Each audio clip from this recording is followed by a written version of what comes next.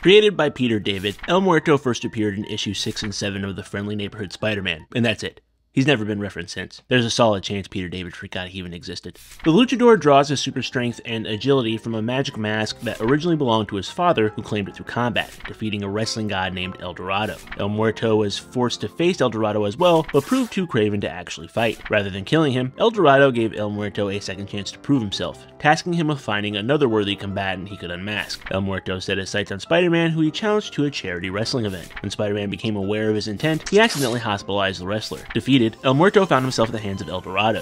Fortunately, Spider-Man stepped in and the pair worked together to defeat the wrestling god. Essentially a forgettable, ineffectual coward, El Muerto is a pointless creation who most likely will never appear again. Unless a misguided Hollywood executive attempts to abuse the Spider-Man license for a quick buck, that is. Look out for Sony Pictures' El Muerto, coming to a theater near you in 2024.